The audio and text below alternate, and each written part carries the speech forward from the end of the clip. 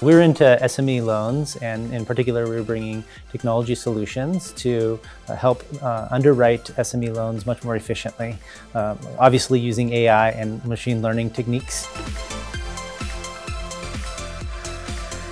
The application process was certainly seamless. We went online, we applied through our portal, and then there was a process of interviews that happened over a couple-week process, and then the jury process today.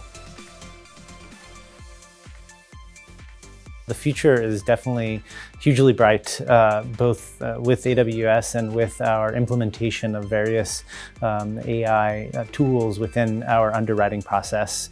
I think, as some of the other members mentioned, we're just scratching the surface right now. It's really early days. We only started using AI about 2 years ago, and the amount of data that we're gathering, cleaning, and validating, and then using to predict future results is exponentially increasing.